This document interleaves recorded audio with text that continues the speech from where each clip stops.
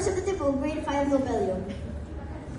Now, for some people, science is boring. But to others, science is their passion. Like, they are really interested about it.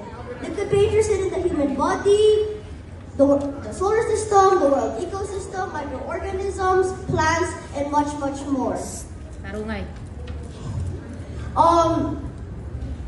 Science is a really big part of my world because they help us find lots of things such as animals, what they do, and how to take care of them, our human body, since that's helped us find that helped us find how to save lives and much, much others.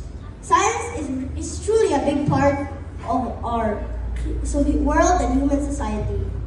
For instance, let's look at the human body. The human body has over 37.2 trillion cells, which is just crazy, which was also found by science. Another, a very important, subject, really.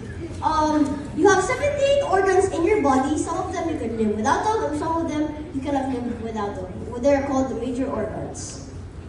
We should always eat healthy and exercise so we can have a good immune system, so we can prevent our bodies from diseases.